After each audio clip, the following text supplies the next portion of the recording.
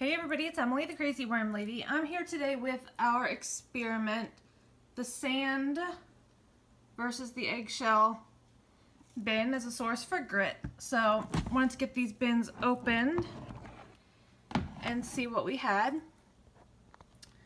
So you can see right away where our tomatoes were because we have sprouts. So I wanted to see how many worms we had in the area. And there we go.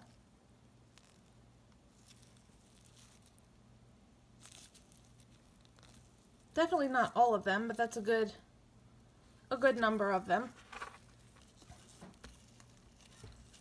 So it does look like they're getting into this. If you remember, we started with a really small number of worms. I'm going to turn these sprouts in. 50 worms in each bin here. So let's look at our sand. I'm sorry, was that the sand? This is eggshell, I'm sorry. So now we'll look at the eggshells. Not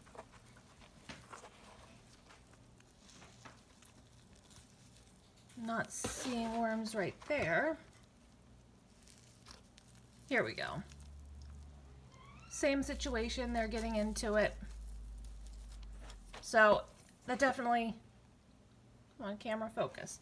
Definitely gave them a good start. So I think we'll give them a small feeding today, and I think I will add a little bit of bedding. So let me get something together for them and I'll be right back.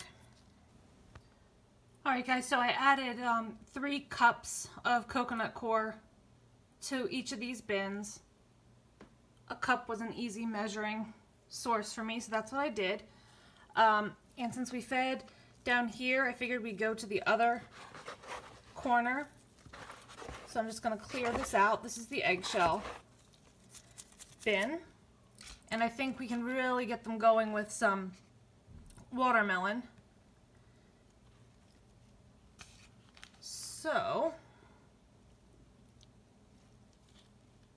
that's almost 4 ounces, but it is very water rich. So I'm going to bury this back up.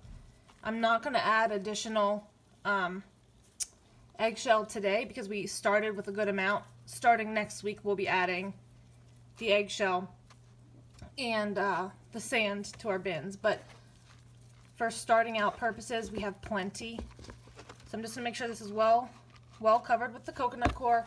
I'll level out the rest of the bedding here. Still have it very shallow, but to get started, there's no need to go overboard with that. So then over here, we'll do the same thing. We'll dig out a trench. I'll get my watermelon pieces.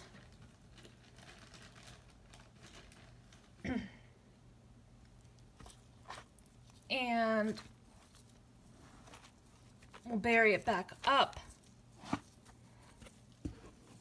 and level out our bedding.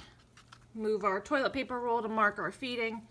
So next week we'll check over here where we had the tomatoes, over here where we had the tomatoes, and then we'll move on to the next corner where we'll have the watermelon. So just wanted to give you guys this quick update today. I'm excited that we are getting this going. The worms did move into our feeding zones already, so so far so good. So let me know what you think. Drop those comments below. Like this video and subscribe if you'd like some more content from me. And I'll be back with you guys next week for an update. Gotta make sure we get proper lids on proper bins here. So before I move them anywhere, pop these lids back on. Alright guys, I'll talk to you soon. Have a great day.